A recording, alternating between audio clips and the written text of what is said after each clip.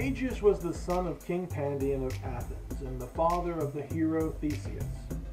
Now this guy had married twice already and was without children.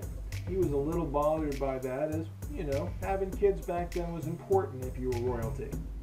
He decided to go see the Delphic oracle, but her visions only confused him even more.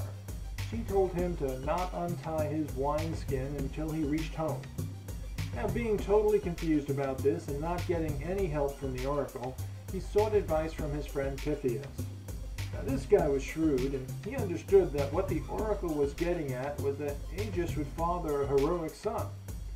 This was something that Pythias saw as a great opportunity and got his friend Aegeus drunk and let him sleep with his daughter Ethra.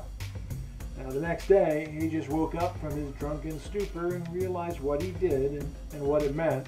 He left his sandals and sword under a large boulder and told Ethra that if she was to have a son that could move the boulder and retrieve the sword and the sandals, that she should send this son to him.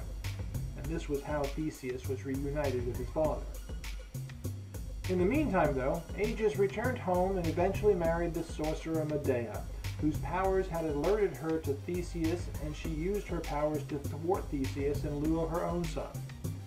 At the suggestion of Medea, Theseus was sent to fight the wild bull of Marathon, which he captured alive.